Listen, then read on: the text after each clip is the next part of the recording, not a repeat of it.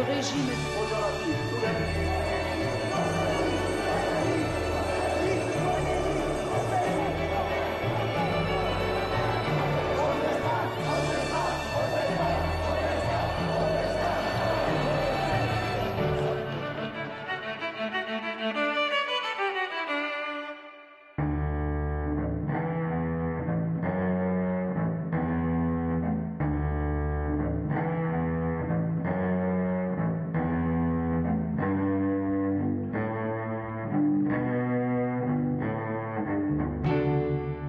The left bank of the 90s. I coined that notorious phrase in the first issue of the Prague Post. It rang out like a clarion call across the ocean even. People all the way from Nova Scotia to the Golden Gate started packing their bags and coming here. They were searchers and lost souls. It sometimes seemed to me as if half of Santa Barbara or Sacramento was in Prague, because they had migrated west over the generations, and now there was nowhere to go but east, either to the Far East or in this direction to Eastern Europe.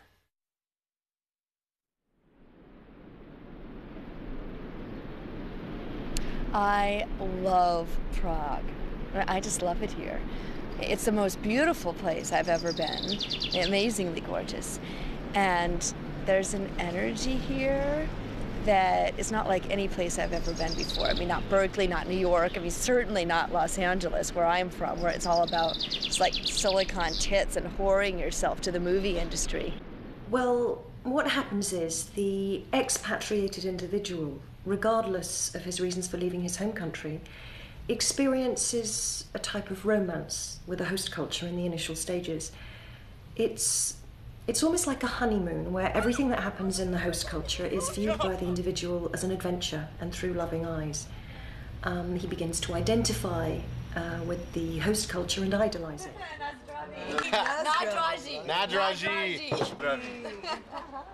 And all of us artists in Prague, we just feel like we're being swept up in this amazing, like, cultural and artistic renaissance. And Prague is like a magnet, just pulling talented people from all over the globe into her orbit. Question. Answer. Sex. What? Expatriates, journalists, lost souls, wheeler dealers, entrepreneurs, everybody. Recent college graduates in particular, they came here instead looking for something better. But there were also people already a little launched in their careers with accounting firms or law firms who wanted to get off the treadmill of bucking for a partnership at age 35 by working 128 hours and getting prematurely bald. Well, I've always known how to make money. I mean, I don't know why. It's my greatest gift. And I'd have to say, other than Ivana Trump, my greatest inspiration has always been Peggy. Oh, Guggenheim. I mean, the things she did for the creative world. I mean, that is what excites me about being here. I want to find the new Jackson Pollocks, the Rod McEwens, you know, the new Becketts. Give them a chance to show their work and find their voice. And I've devised a plan to make some real money. It's a brilliant idea for this market. I went to the Czech Kmart, and immediately upon entering, I noticed how disorganized the store was. I mean, things like the nail files were in hardware. And the condoms, I just happened to notice, were in the meat department. So immediately I signaled for customer service support, and finally out came this Czech woman with a very serious face. And I smiled and politely said, "May I speak with the manager, please?" And she growls at me and says, Nerozumím ti ani slovo. and I realized she didn't speak a word of English, not one word. So I tried to be extra helpful, and I motioned with my body, "Where is the manager? I need the manager." The manager, where? The guy And she says to me, "Nibim, Nibim," which I later find out means, thank you. I don't know. Okay, this is customer service, and she doesn't know where the manager is? Or how to speak a word of English? Oh. And that's when it hit me. These people have no idea how to run a customer-friendly business. And ironically, that very morning, I'd been reading in a Czech guidebook about Prague, about how in the late 1960s, they had this thing here called socialism with a human face. And it was a kind of communism, but a friendlier kind, you know, where they could dance, they could listen to any music they wanted to, they could even travel. Anyway, so there I was in the Czech Kmart, and these words popped into my head. Czech business with an American face. Chabaf, a consultancy firm. I mean, it was a stroke of genius on my part. I can't reveal anything else at this point. It's Chabaf, come on.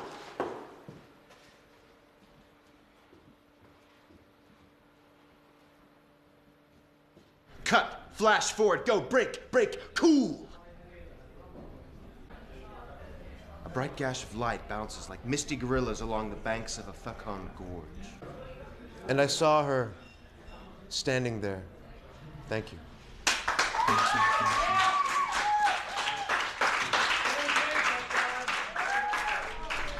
I once wrote a 7-stanza poem on beer coasters at a pub around the corner from here called Ucherného Vola. It took me 9 hours and 11 beers to get it right, but I did it. Because that's what I do. I write. Any opportunity I have, any chance I get to write, I write. See, you never know when you're gonna get the mojo. That's what we here in the community call it, the mojo. It may only come around once, and you gotta get it down on paper, or it's lost. It's gone. It just disappears into thin air like a melodious vapor. It's a bird, then gone.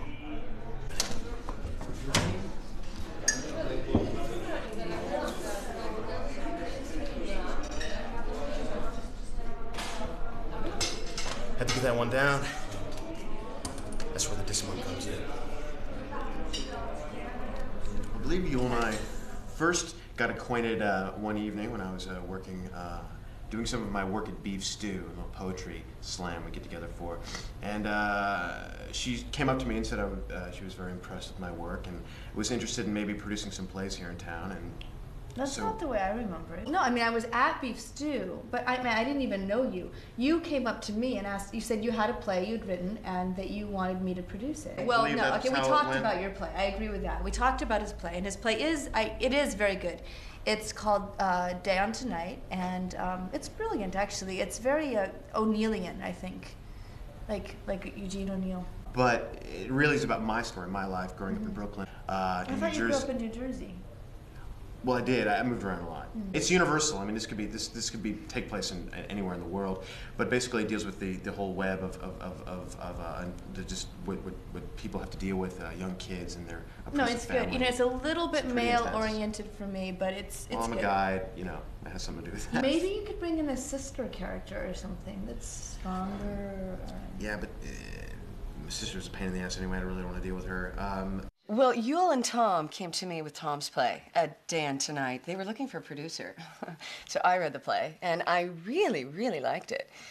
So we ambitiously booked a theater for a 27-performance run. Oh yeah, we have a name now, and we're also very excited about this. The name was derived through this really intense Hegelian dialectical process. Look, guys, if we're gonna do this thing, if we're gonna pioneer a new movement in theater, if we're gonna break down artist conventions and break down the barriers. That's it. The Groundbreakers. That's the name of our theater company, the Groundbreakers. Look, we gotta brand ourselves, man. We gotta call ourselves something. Yeah, the Dadists had a name there. The Dadists, the Romantic people were the Romantics.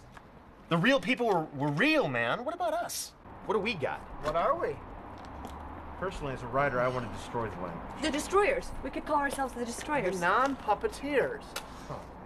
Hegel, you know, he was a philosopher, a German philosopher, and I think that his philosophy really speaks to the history we are now living, because he talked about thesis and antithesis, and you put them together and you get a new thesis. I really don't think we should push this puppet thing, all right? And I also don't think we should push this physical artist thing. What is that supposed to mean? You know, it's this blatant prejudice against my craft that is why I left North America. I'm a physical artist. I use my body much like a Baryshnikov or Isadora Duncan. Some of my work has been compared to what Al Pacino did with his body in Raging Bull. There's a respect in Bohemia for artistry. And not just for the writer, but for the physical artist as well. the acrobat, the tightrope walker. In Europe, the mime can breathe and grow. Czechs love a mime. Okay, you know what? Why don't we call ourselves the Mime and Puppet Hour and just watch the people line up? You know what? I don't need this shit. For God's sake, just call it Black Box. And I just thought, it's black, it's so dark, and they've had a lot of darkness here under communism, and we're bringing the new light. So when you put those things together, you get White Box. White box theater, because Václav Havel says we're living in truth. And so this theater company is like a box of truth and light. Deaky. I don't work. I feel like that would be a distraction I can't afford. I'm very disciplined. See, there are a lot of writers here, but they don't really write. See, they're not disciplined. I had a plan when I came out here. All right, I worked hard in New York in publishing. I saved a bit of money. My grandma died and gave me a little bit of money, but I didn't blow it on Broadway shows and TVs and stuff like that. I came out here, I had a plan, and I saved it up so I could write. See, that's one thing some people here in the community don't understand, Sometimes I'll say, hey, let's get together and go over that poem of mine I gave you. And they say, you know what, Thomas? I gotta go teach English. I don't get it. Here, theater is actually valued. It actually has power and meaning. It was a theater artist that overthrew 40 years of hegemonic communist reign and started the Velvet Revolution. Here, the president is a playwright. Can you imagine that happening in the States? I don't think so. I think that this is going to be a really symbiotic time between Czechoslovak and American artists. We're learning so much from each other. We both agree that we need really good actors, so we're going to go straight to the source. Všechno už bylo hotovo. Vlastně všechno je za tebou. V tomhle směru. Kde najít novou motivaci? Sorry, are you Martin Dejdar? Dejdar. I don't know him. Sorry. Anyway, look, my name's Yule. I'm an American director. I live here in Prague, and I'm American director. I'm doing this really interesting new play, and I'm looking for actors. And I think it would be a really good opportunity for you guys to work with Americans after all these years of having your freedom stifled by communist Russians and fascists.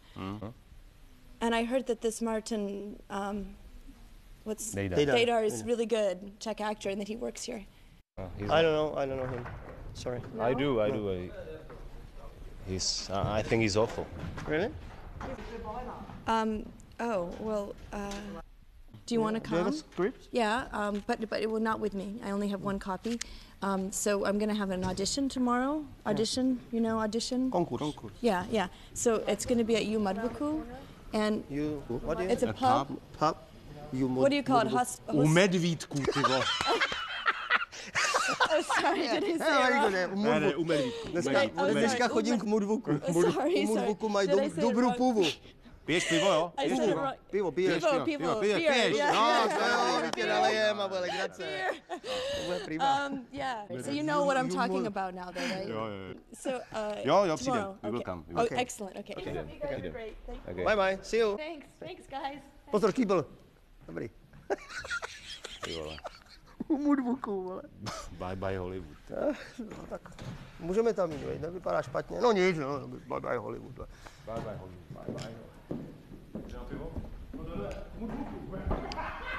Okay, enter Mrs. Connors, please. Toby, we love you. Why do you insist on hurting us so?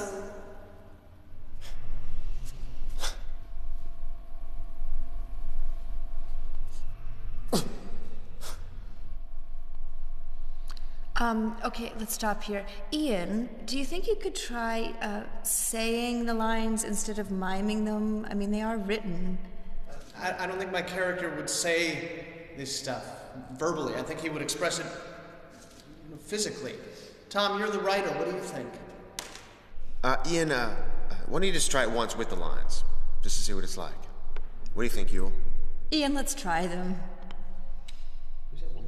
Okay. Let's start again, folks, from the top, please.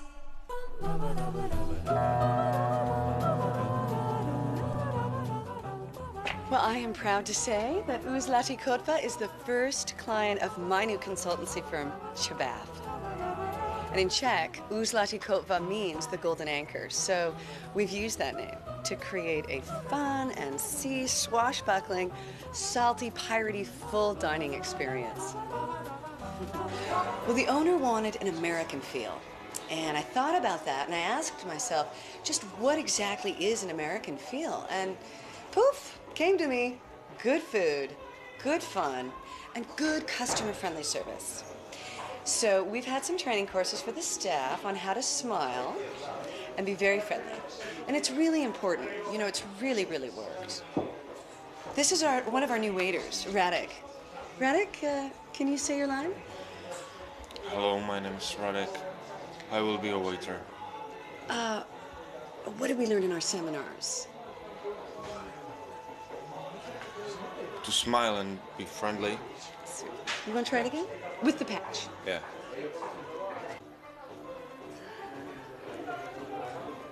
Hello, my name is Radek. I will be your waiter. Well, that was much better. But you still need a little bit of work. You can practice at home. You can go back to work now. Yeah. Well, I'm proud to say that the Golden Anchor is the first theme bar in Prague. We have really improved the place. Excuse me. There you go. Excuse me, but you didn't pay for goulash. Yeah, we're with Lucy. Yeah, Radek, oh, they're on the Chabath account. They can eat, drink here whenever they want. Yeah, but what about tip? Tip? Yeah. Well, listen, man, I'm broke, right? And he's a physical artist, so I don't know what to tell you. We'll have to work that out. Action, Mr. Connors. I tell you, he's no good. That boy will never amount to anything. You have one more line, Mr. Connors. Oh, that's right. Okay, yes. Right here. Go get me a drink. Okay, very good. We'll break for lunch and do the bar scene when we get back. Thanks, man. Right.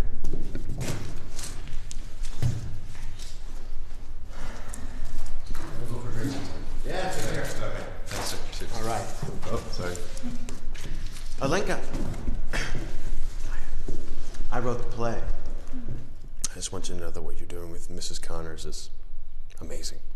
It's fantastic. It's very lifelike. Really. You are Toby? No, Thomas. Toby's a character from the play. Look, if you ever want to talk about the play sometime or the characters, I'm available anytime. Maybe after. Okay. All right. There was a natural synergy between Czechs and Americans. You know, I find that Czechs are very friendly people. See, they don't get hung up on superficial things like your job or your salary or what kind of car you drive. You know? I mean, they're very helpful. They're interested in you for you. Hi. Hi. Oh, I must have dropped this. Are you from America? Yes. Yes, I am. Hi, I'm Jana. Hi, Anna. I'm Thomas. Can I see? I've never met more friendly people in my life, more than Czechoslovakia. This is Jana, my new little lady. Say hi, babe. Say hi. This is Jana, my new little lady. Hello. Here we go, Jana. Okay. Yes, I am American. Ahoy. He's kind. He's good poet. I like his nice black hair. He wrote a very nice poem dedicated to me. She didn't speak English. Well, it seems that in many cases, the Czech female may have been interested in the passport and money-making potential of the expatriate male, whereas the expatriate male's interests were even more transparent. These cross-fertilizations between Czechs and expatriates more often involved an American male and a Czech female. In fact, according to my research, this happened 87% of the time. The converse, i.e. an expatriate female and a Czech male, only occurred 12% of the time, the other 1% being other. This is Ian. He is my coworker. He's a physical artist, and he'll be translating with his body for a more clear communication. Okay, so let's begin. Remember, always be on time. It's very important. And no smoking. It's stinky and it's very offensive. Co říkala, že nemáme kouřit, nebo co?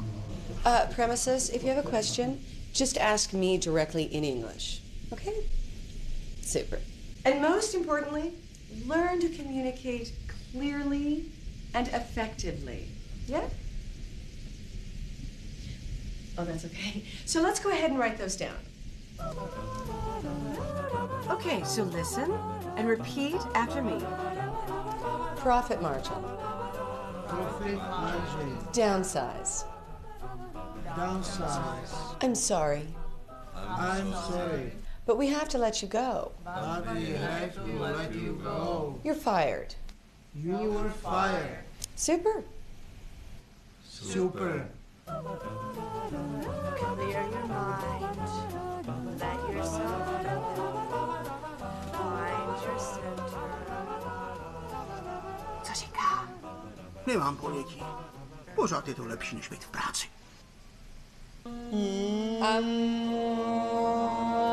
Yes, you can change.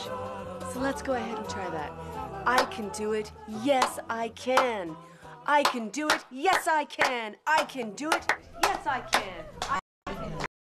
Yes, I can. I can do it. Yes, I can. I can do it. Yes, I can. I can do it. Yes, I can. I can do it. Yes, I can. I can do it. Yes, I can. I can do it. Yes, I can. I can do it. Yes, I can. I can do it. Yes, I can. I can do it. Yes, I can.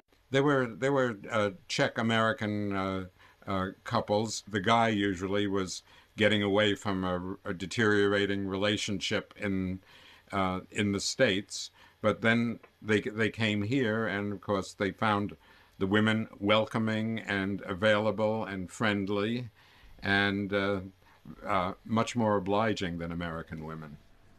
I'm gonna write a poem about you someday. Okay. Lenka, I have some notes for you. Can I meet you out there, please? Tom. What? You know there's a word for that where we come from? It's called sexual harassment. What? She threw herself at me. Yeah, so it's your job to resist. You're the one with the benefit of a liberal education. Personally, I don't see the problem in kissing somebody. Hello, you're in a position of power over her. We're supposed to be exchanging ideas with these people, not saliva. I mean, it's our mission to educate and set an example, not exploit them. Exploit them? Hey, she's the one who's exploiting me, okay? Tom, you know you can't answer to this.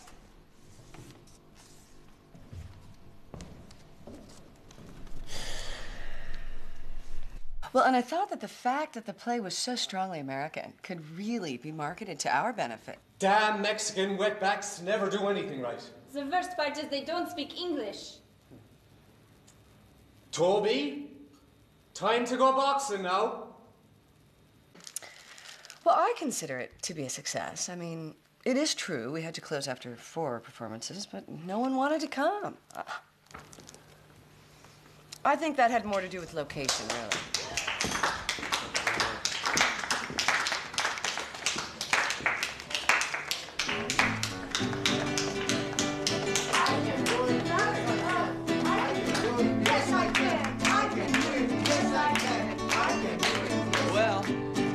Talk about life, and we would drink all night, watch the sun coming up over the land nowhere.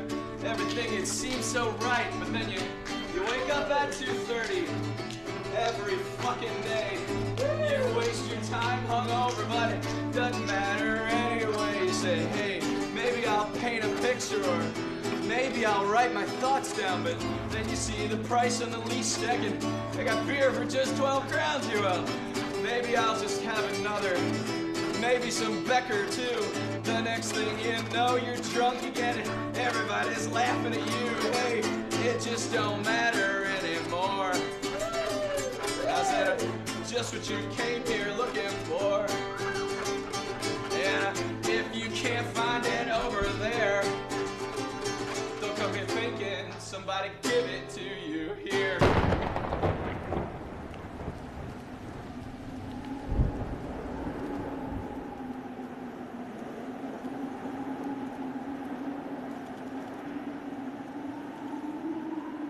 What is this rage that hangs on me? It is she. My knuckles scuttle across her cobblestone road. My blood mixes with her generations, dead, forgotten. This mistress, this weary town. Here I've been played into oblivion, danced 1,000 nights in her wooden tables. Lost all, left all. This crone. This old crone. Where is the one? Who is the one who can deliver us from this old crone? In the 1970s, after I'd been expelled from here, I still had a premonition that I was going to die in Prague. And as it receded behind the mist of the Iron Curtain, I didn't know how. And I used to dream these far-out schemes, like I had my Viennese health insurance had medevac. When I got to be 98 or so and was ready to die, they would send a medevac plane over Prague with me on my deathbed, with or without a parachute, and drop me onto Prague. And that was the only way I saw that I was going to fulfill my destiny of dying here. The city has changed. The city center has become a hostile place for physical artists. Just last week, a clown was attacked on Charles Bridge, and his horn and squirt gun thrown into the river.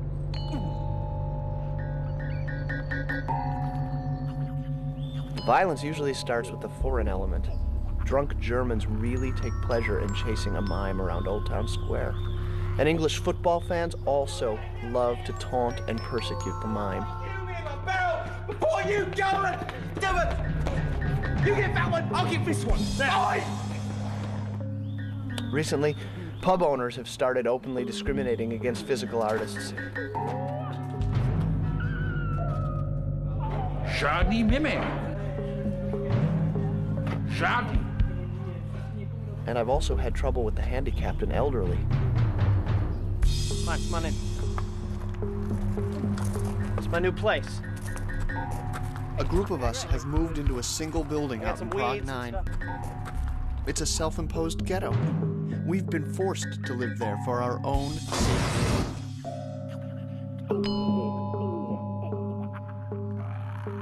Have you gone to the police for protection? No. The police are an integral part of the conspiracy to marginalize the mime. Have you thought about leaving? Yes, I am leaving. When? Soon. Very soon. And when I go, everyone in Prague will know I'm gone. Can we just come here? Yeah, just come on, come in. What about Tom and Ian? Oh, I haven't seen much of Ian. I mean, after he moved in with those other people, carnival people, we kind of lost touch.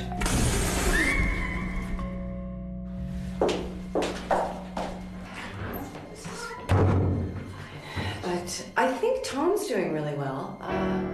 Yeah, can we sit? Oh, well, he's become a real personality in the city. Tom, what happened to your hair? It fell out. Well, he had a book of poetry published. You want to buy a copy? It's only 100 crown. Oh, it was something to do with what he calls the one. I mean, it was complete nonsense to me, but, you know, he's an artist, so. You see, the one is sort of a cross between Moses and Daniel Boone. It's sort of a metaphor for the pilgrim deliverer who can find a way out of Prague. Look, it's all in here. It's only 25 crowns. Well, how about a beer? Yule? Well, she's had a hard time. You know, she lost her little white box theater. She didn't lose White Box. She's been forbidden by Samuel French from ever directing one of their plays again. We wanted to do a postmodernist deconstructionist production. We were doing a production of Waiting for Godot. Ian was in it. What character did you play, Ian? Godot. It was going to be the first production of Waiting for Godot ever in which Godot arrived. Oh, well, it was some kind of French musical, you know. At the time, I thought, great, Les Mis. And a 1, and a 2, and a 1, 2, 3, go. I'm Godot, I've come at last. La-dee-da-dee-da. And now I'm here and you will see. La-dee-da-dee-da. And a 1, and a 2, and a 1. Let's do the second part of the number. And Was I involved? Absolutely not. You don't rewrite Beckett, and I told you all that. Godot has to arrive before the last act. All right, that way you have a chance to develop the relationship between the characters. we need a more feminine voice on this project in order to make it work, Tom. You're turning this into a musical. That's gay. Shall we go? Look, I don't understand why Godot has to be gay. Now listen, Ian, just work with me on this. It's all in the text. In the original Godot didn't arrive because he couldn't confront his sexuality. Here, he arrives. Godot was finally coming out of the closet. Just work with me on this.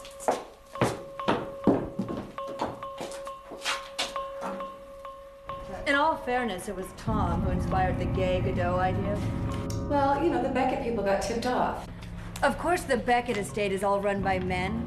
So when they found out it was a woman directing a highly controversial postmodernist production, they attacked and ruined my directing career. Of course, if Tom hadn't tipped off the Beckett estate, they never would have known. Did she say that I tipped off the Beckett people?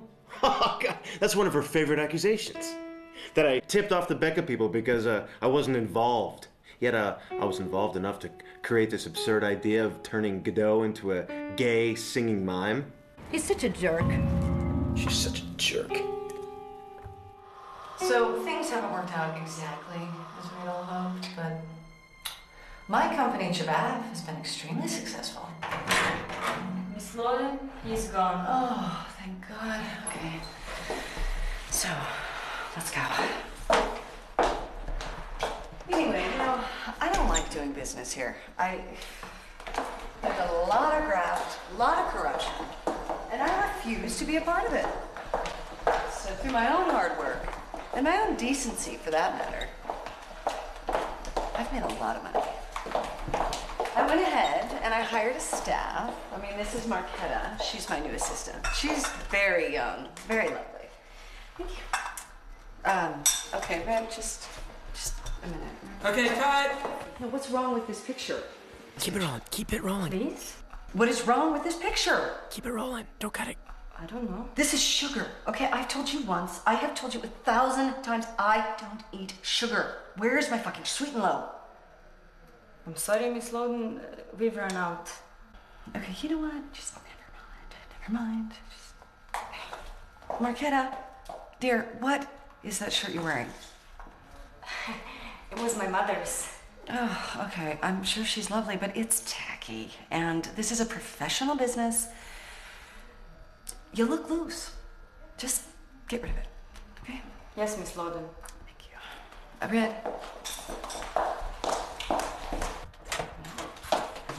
Oh, so this is my office. It's beautiful. Lucy? Oh. Here. Name, Well, Gustav, please. I can't just sign anything. For you know. money, for money. Oh, okay. Well, money's always good, isn't it? This is Gustav. He has been a big addition to this company. He really knows how to get things done. Well, he used to be in this club called the STB. It was kind of like the KGB, but it was for checks. Anyway, poor thing, after the revolution, lost his job, and so he was available. And we hired him. He really knows everybody. Even President Havel. He knows Václav Havel? Yeah, they met when they were in prison. Gustav was in prison with Havel? No, I didn't say that. You know what? Okay, I am not working with criminals here. I want to get that on the record right now. We are completely above board here at Chabath. Around the 3rd or 4th year, what we call Prague delusional reality syndrome begins to take hold. And one manifestation of this illness is that the expatriated individual begins to create a reality that is comfortable and pleasant, but absolutely imaginary.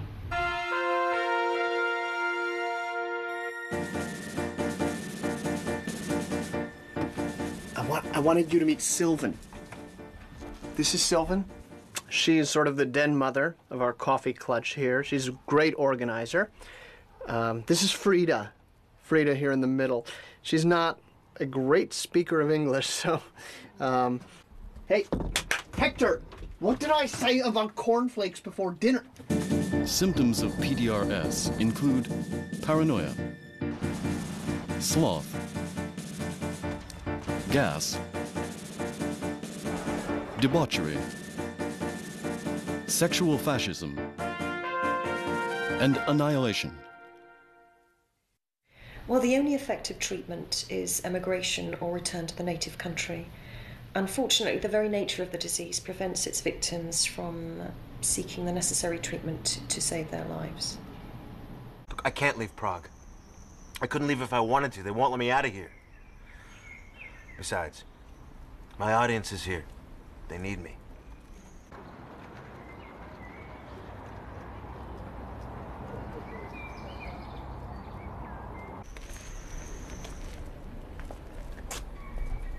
May I have one? Yeah, you want one? Yeah. Man. To wait upon the one. The one. Thank you. Hey, thank you, man.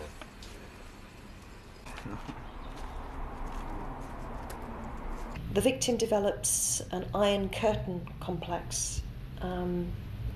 He longs to return to the native culture, but believes he's being held captive in Prague. Literally, he believes there's no way out.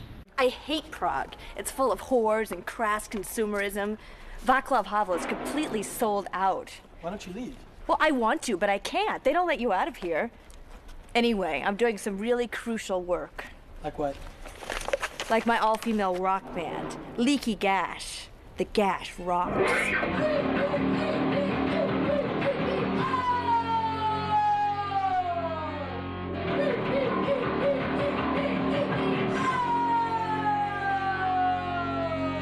So are you involved in any other projects? If you mean theater, no, I don't do theater anymore. You know, there's not a single good actor in Prague. Not one who speaks English, anyway. Excuse me.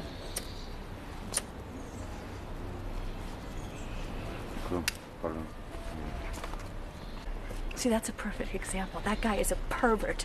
Did you see the way he was looking at me? He just wants me for my body. He's just like all the other men in Prague. They're all perverts and psychopaths. Pornography and sexism are rampant in Prague, and that's why Leaky Gash is so important. We're not just a band. It's a revolution. Yeah, fuck off you too, buddy.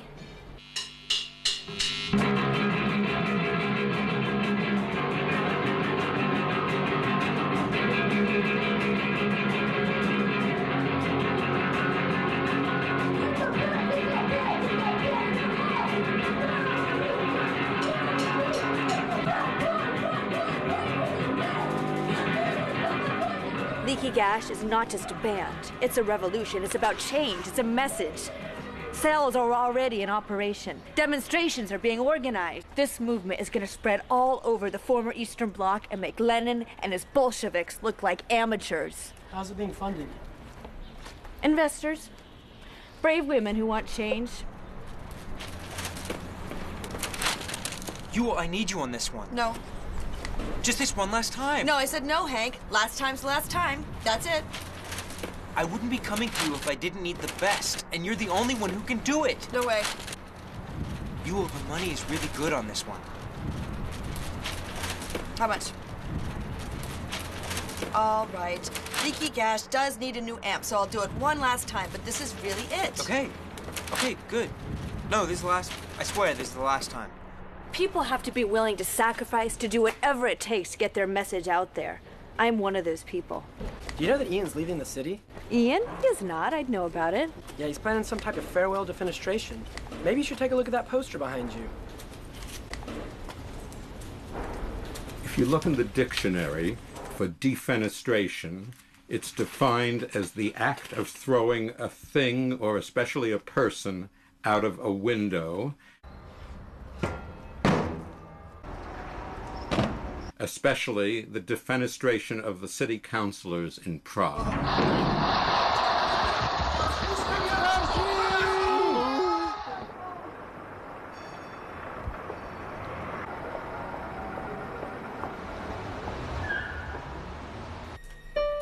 Tom, sweetie, wake up. Where's Yule? I don't have a lot of time. I'm being followed. Really? Is he cute? Tom, I'm being serious. Oh, here she is. Hi, Yule. Oh, you look interesting. Yule, it's great to see you. Tom, shut up. We're here because Ian needs us.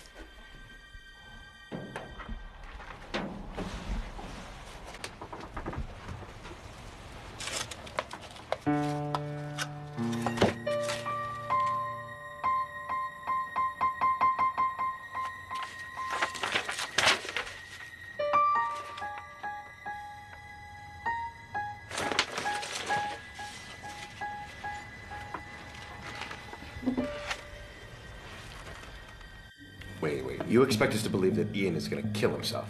Yule, that is a little bit out there, even for you. 2 vodkas, please. One of those for me? 3.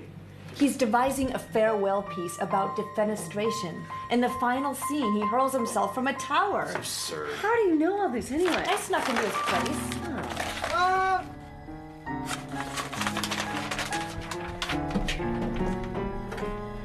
We have to get him out of the city or he will die. There's a 10:58 train to Frankfurt, Germany every morning. If we can get him to Frankfurt, he can get an airplane from there. How do you know that? Have you ever been there? No, but I've heard that if you can make it to Frankfurt, you can make it all the way home. That could be bullshit, Yule. You don't know what's out there. Yule, I just think it's a bit much to ask us to go. He's gonna die, Lucy. Do you care about that? He's a mime. He'll be fine. Look, his only chance is if we get him to Frankfurt. I'd take him myself, but I'm involved with some serious groundbreaking work right now. You mean your new video dubbing career?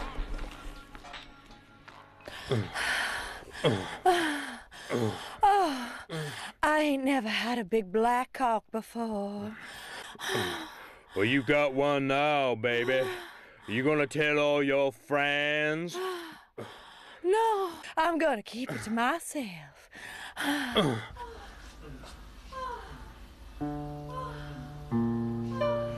Right on, Yule. Have you heard about the old crone? Yeah, of course I have. That's what my book's about. Have you read it? No, but Ian has.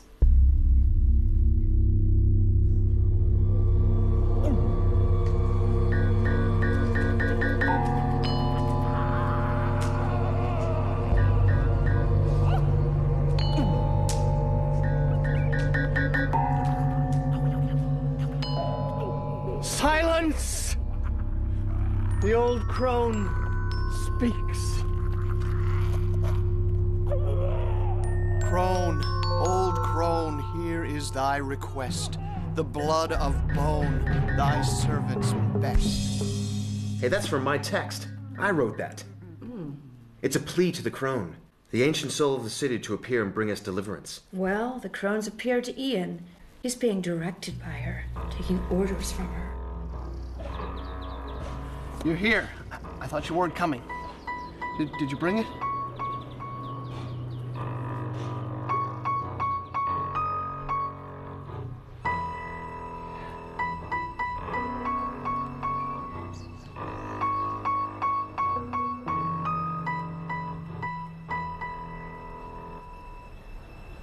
That's where it happened.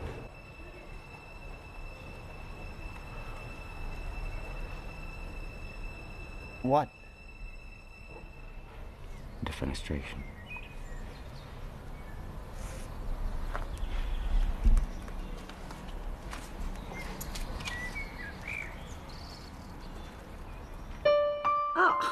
Oh, he's gone nuts. No, Lucy hasn't gone nuts. Genius is always disguised as insanity. Ian's the one. Ian is the pilgrim deliverer who's gonna get us out of here. Ian! What a coincidence. Well, I live right over there. Look, there's Marcel Marceau. What?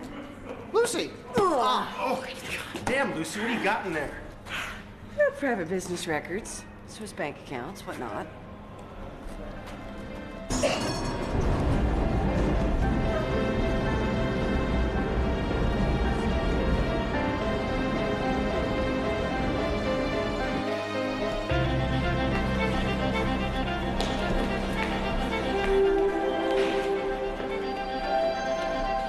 There's the train. Now step up, step up. Okay. Over here.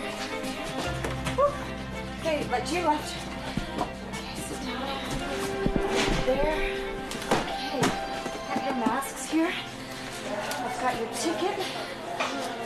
And your passport. You're gonna make it, buddy. You're gonna make it. Goodbye, old friend. But, okay. Okay. Hello? Mommy? Oh, Ian. You'll be okay. You're gonna make it. You're gonna make it, man.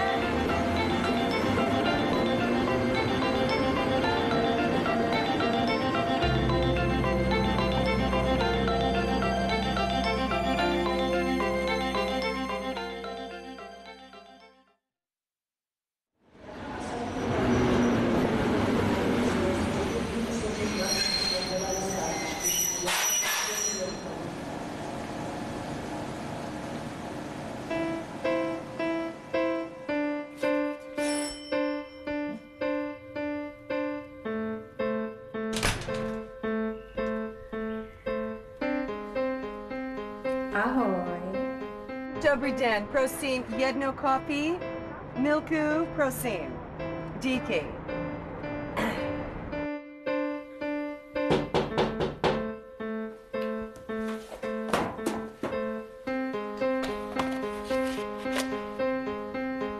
Hi, you.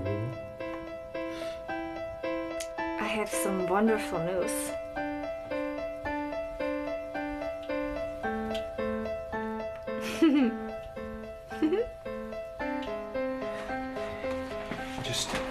Just wait a second, I'll be right back.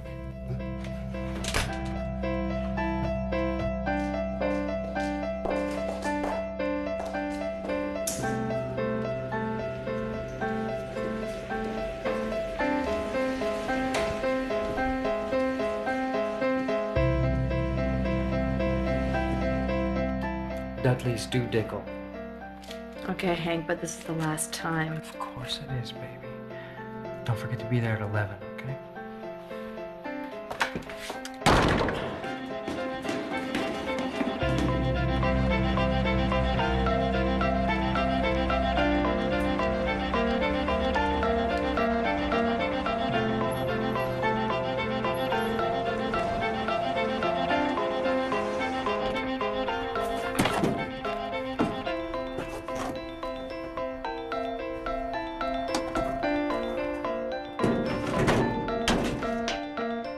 Yummy, it does taste like a lollipop. Mmm, yummy, it does taste like a lollipop. Oh, Bekharovka! Hey, Radek, what's up? You going to Ian's farewell defenestration? What are you talking about, dude? Ian's gone. He's back. I saw him today morning. Today? Yeah. It will be very nice action. You go? It's today? At the tower. In the afternoon. Let's go! Bite that lollipop, chomp it off. Bite that lollipop, bite it, bite it, bite it, bite it. Hello? You. He's back. Tom? What? He's back? Yule, I can't get into my apartment. There are cops everywhere. They've got Gustav. I mean, I'm screwed. My business is screwed. What?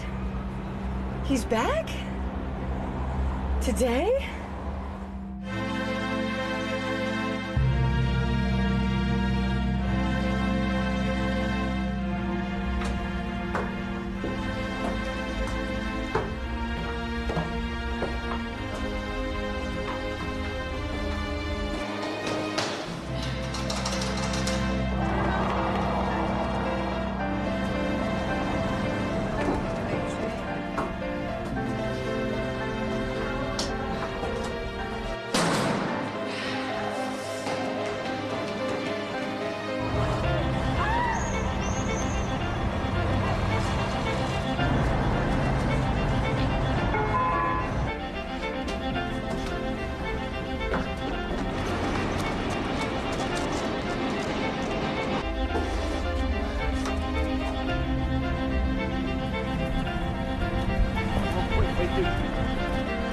Up there with some weird-looking mask on? I haven't seen any mimes.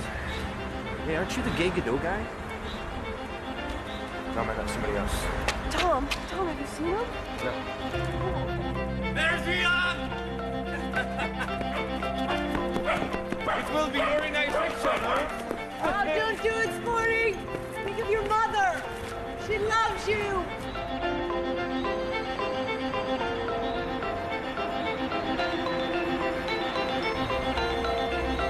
Oh, there he goes!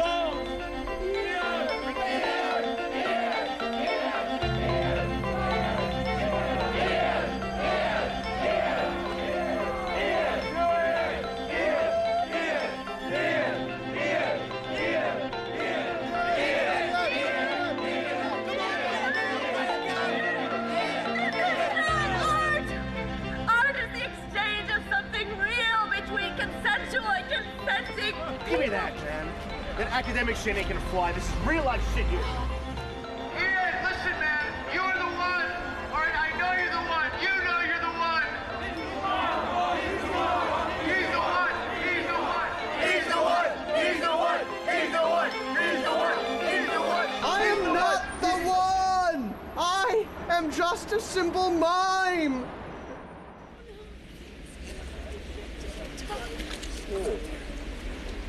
Oh, jump!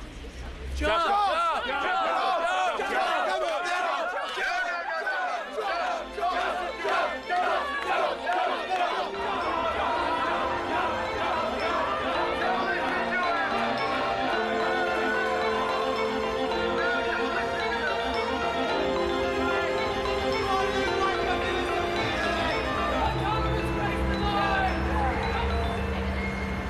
Have you heard about the old crime? I can't get into my apartment. There are cops everywhere. Ready for that lollipop? Yummy, it does taste like a lollipop. No, Lucy hasn't come nuts. Ready, look at Genius is always disguised. There's nothing left here.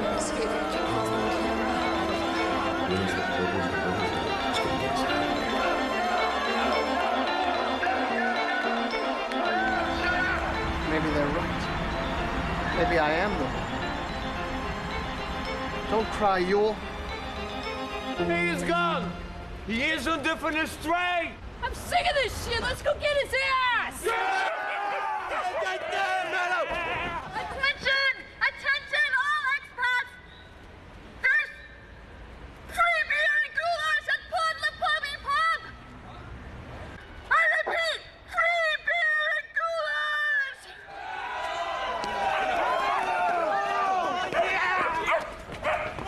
Wait!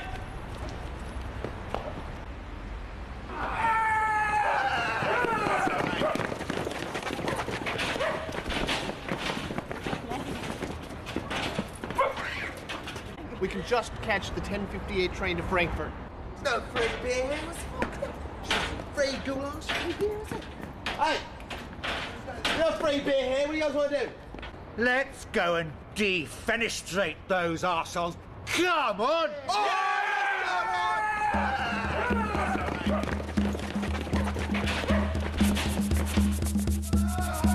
You better get out of here, man. Look.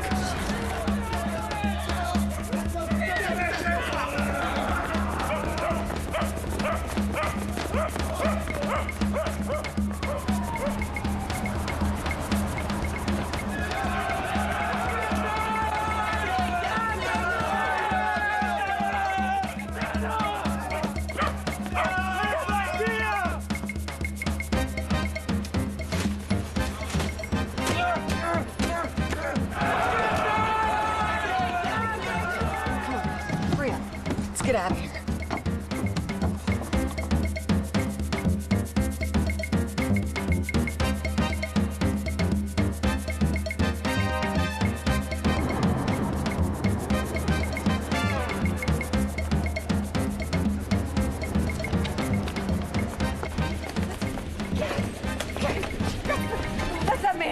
That's that man who's been following me. And those are the two agents from my office. Oh my God. You guys, I'm so sorry. This is all my fault.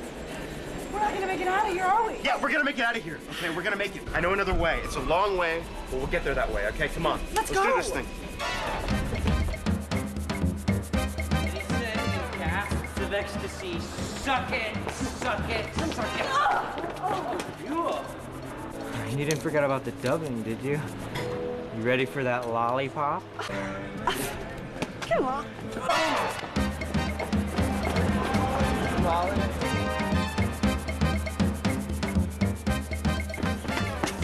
Tom! Hey! Look! I just voted for the baby. It's great. Isn't it cute? Oh my God. Okay, this way's blocked, guys. Let's move it back. Yep. Tom! Tom!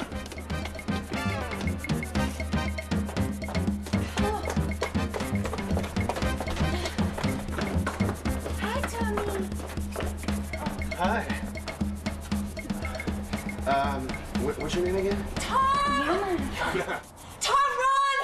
It's a trap! We'll never get out of Prague.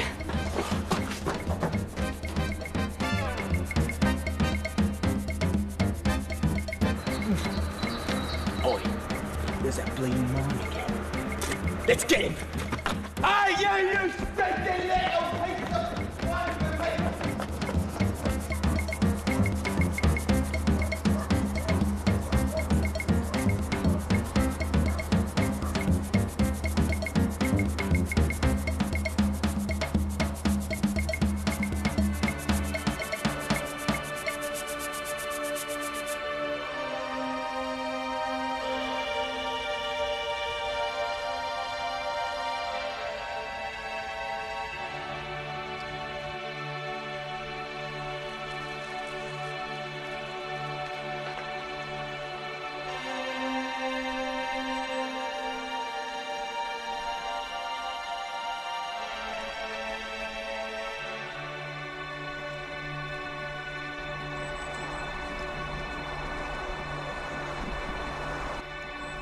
You guys, we have 8 minutes to get to this train.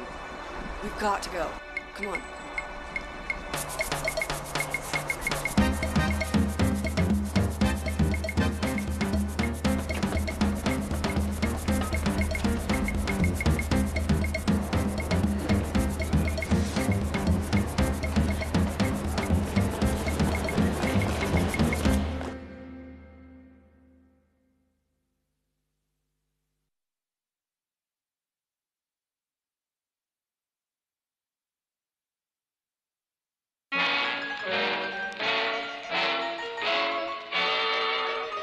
Prague, the Hollywood of Europe. Hollywood directors are clamoring to work on location in beautiful Prague. It's quickly become the movie capital of Europe. Recent Hollywood stars that have made their movies here include Sean Connery, Bruce Willis, Tom Cruise, Matt Damon, and Bob Denver. And they all give Prague the thumbs up. Way to go, comrade.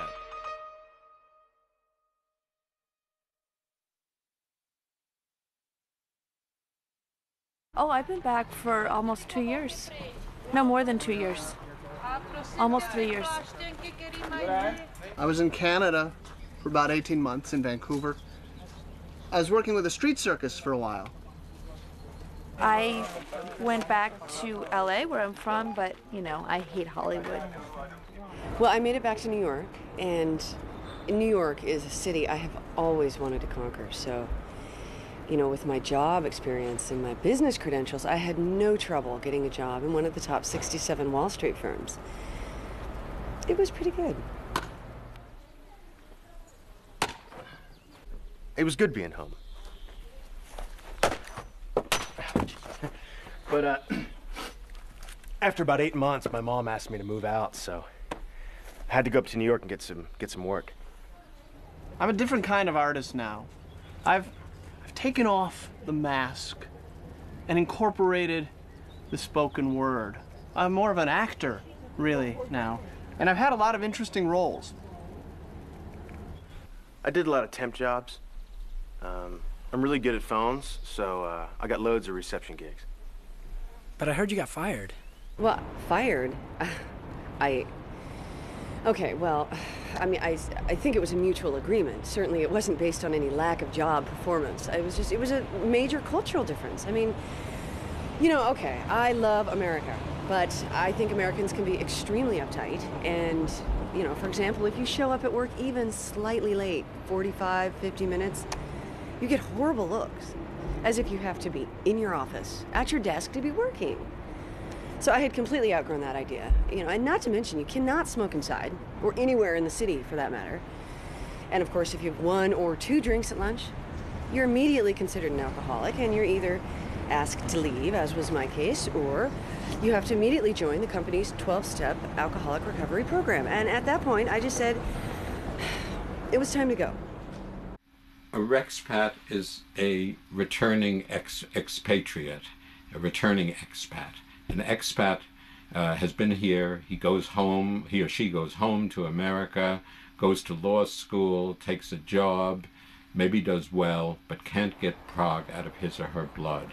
I know of at least 500 such people.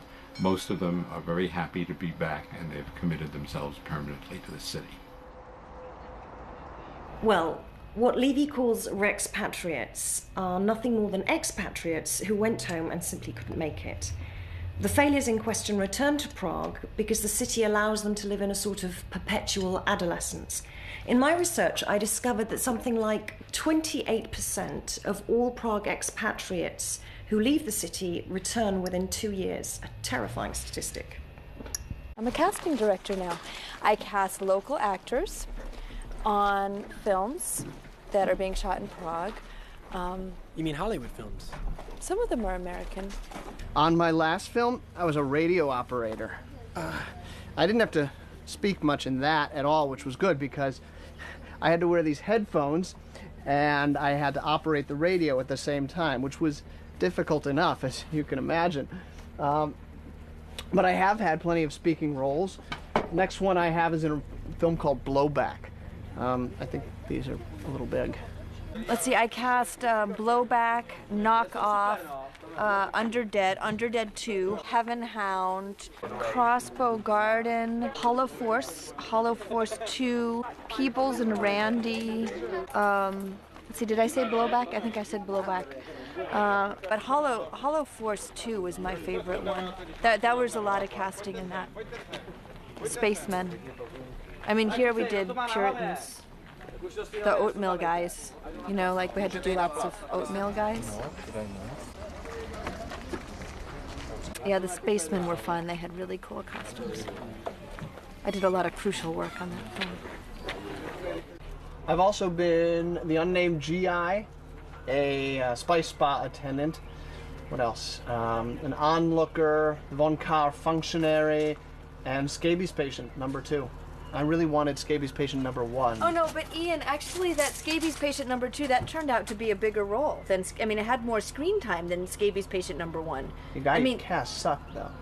Well, I didn't cast him. They cast him out of England eventually. Yeah. But you were a really good scabies patient, and you're going to be a great oatmeal guy too. And you're a great casting director. Thank you. Are. Yes, I do. I have a new business, and in fact, I'm waiting for some new clients right now, and they should be here. So selfish, and I won't. Hi, this is Tim, and I'm Steve. Hi, Tim. Lucy Loden. Steve, nice to meet you. Nice to meet you. Well, great. So let's go on in. I'll show you the place. Yeah.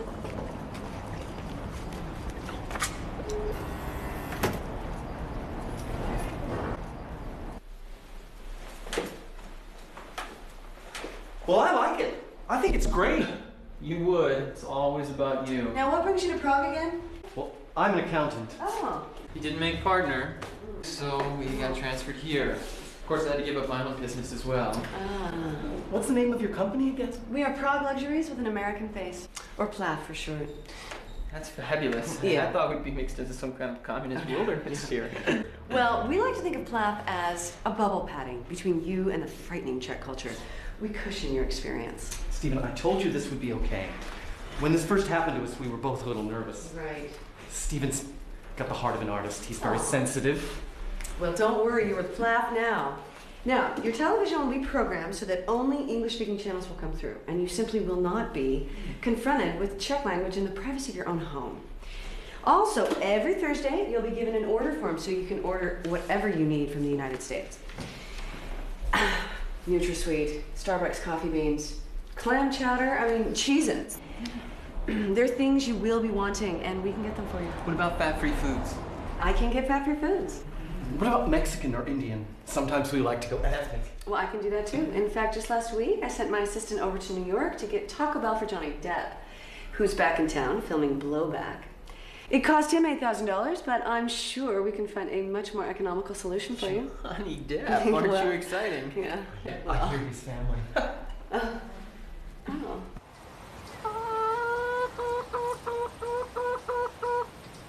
See, one night in New York, I was sitting in a bar after work, and I had this revelation.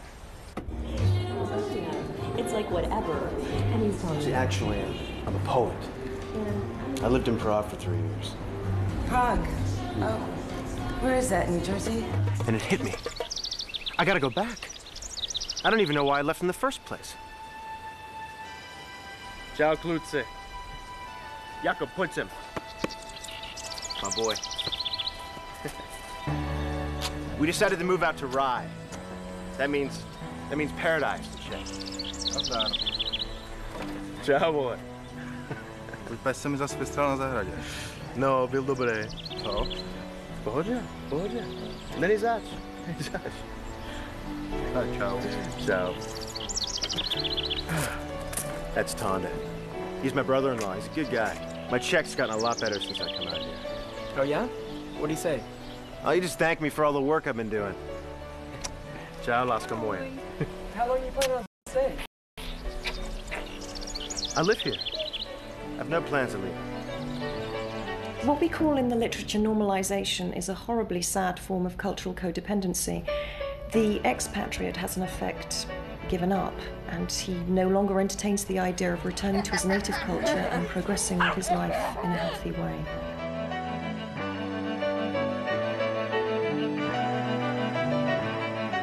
On the surface, the expatriate looks normal, but underneath there's a cauldron of emotional disease and conflict that's not dealt with and completely neglected.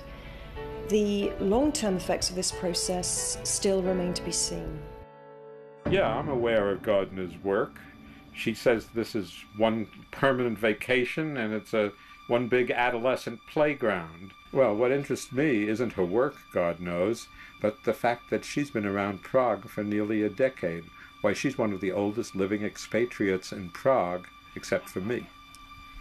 Yeah, I do live in Prague, but I'm doing research for a doctoral thesis. It's outstanding work, so I'll stay here until I get the job done.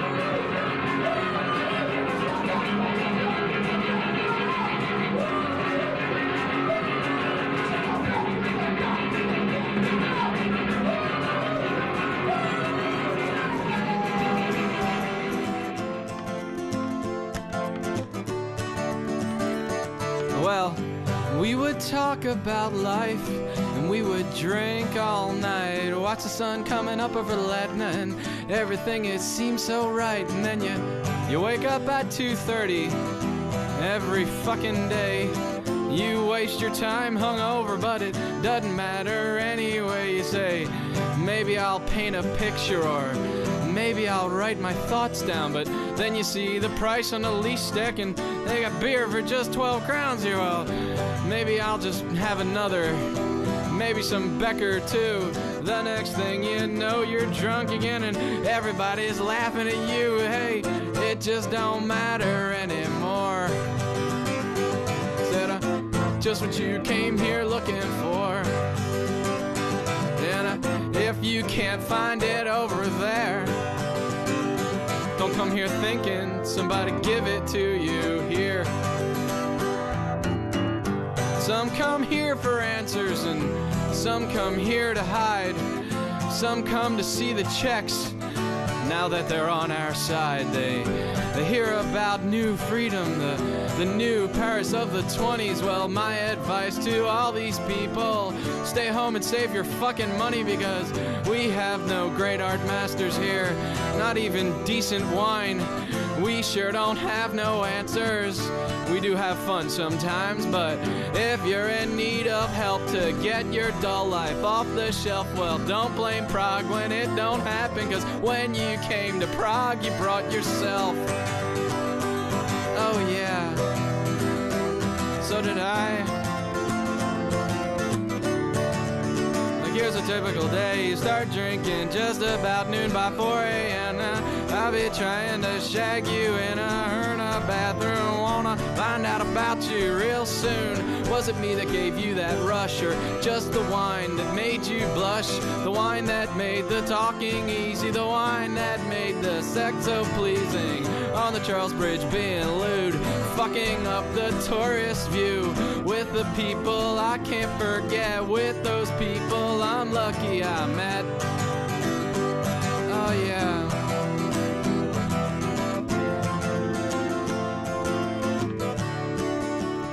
I'm lucky I met.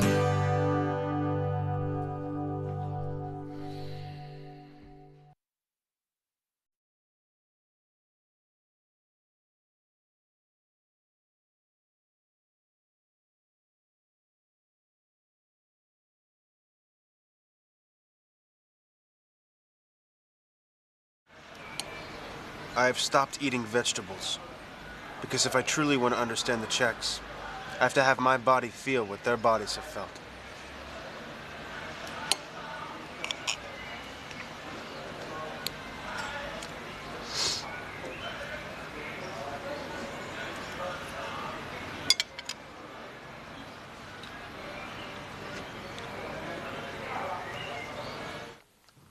I have wandered through the desert for my Yana. Come with me. I've got an interview with a dissident. His name is Zdeněk Benda, and he hangs out at this theater up here. He hung out with Václav Havel, and he suffered a lot under communism, and he went to jail, and he had a really hard life. And I'm writing for this journal called Collective Recidivism's Third Wall, and this is the first time ever that there's going to be an interview with a dissident, and everybody is really excited about it. Here's the theater here, right?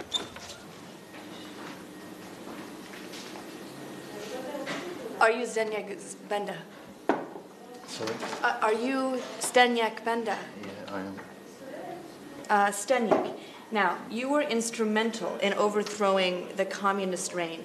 Now, I think our readers would be interested to know how you feel. Now, is it a fulfilling experience for you after years of struggle and imprisonment and dissent against the communist yoke to finally have overthrown the Soviet Empire? I mean, is that a fulfilling experience for you? No, not really. But weren't you a dissident? You were a dissident, weren't you? I'm a poet. But you were a political poet. I mean, you wrote political poetry against the government. I'm a poet, I told you. But you're a political poet, right? I mean, what was it like being in prison? I mean, did you suffer a lot? Were you there with Václav Havel? Oh, so many silly questions. I've heard it before. Cut. The deliverer has come. Pilgrim the mighty. Pilgrim.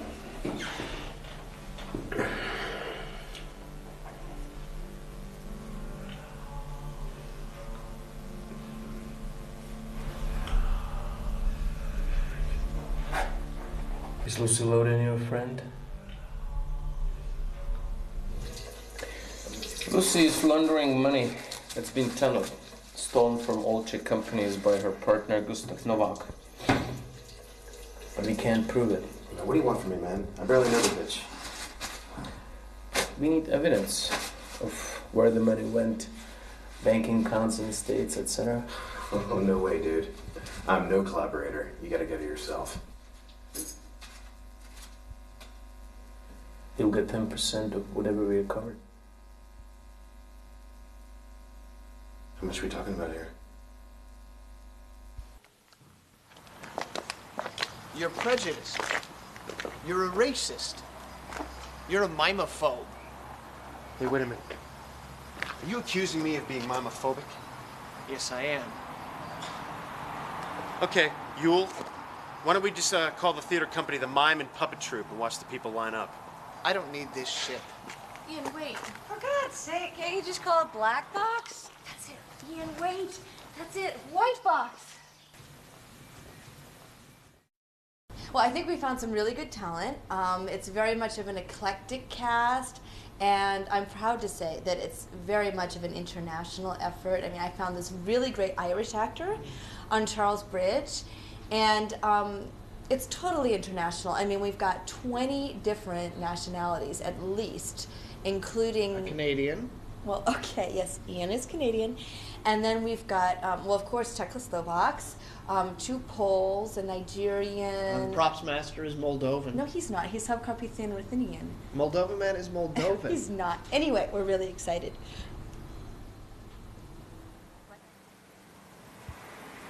It's you, isn't it? What? You're the one, aren't you? It's okay, you can tell me. It's okay. Okay. Okay, yes. I'm the one. Oh, God, I knew it! I knew it! You're the one. You're the one who can find us, who can get us out of Prague. Guys, he's found a way to get us out of Prague. I'm the one. He's the one. I didn't want to hurt you, Yule. But I couldn't go through with it. I couldn't play Godot, so yes, I'm the one that tipped off the Beckett people. I'm sorry. Can you let me go now? Oh!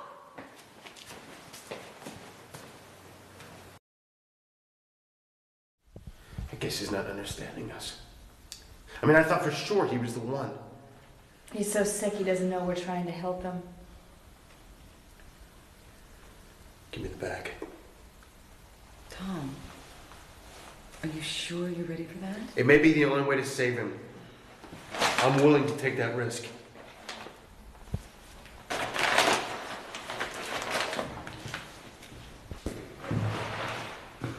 No, not her. Not the crone. If I'm not back in 15, come and get me.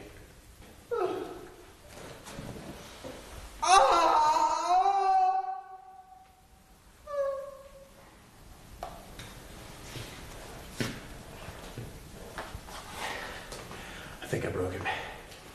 Well, where is he? He's right here. Well, how is he supposed to get to Frankfurt that way? Well, don't worry. He's the pilgrim. Well, I think we can just make the 10:58 train to Frankfurt. Let's go.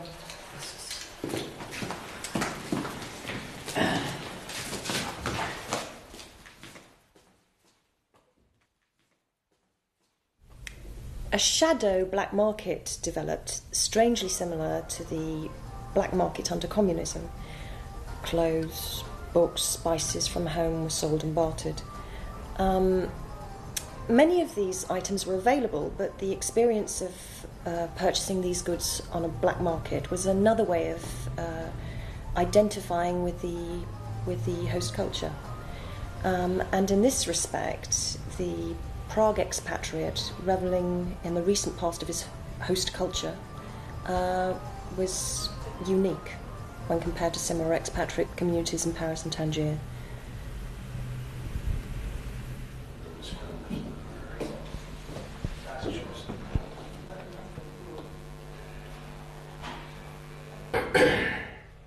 The deliverer is looking at my dick, and then I'm looking too. Cut!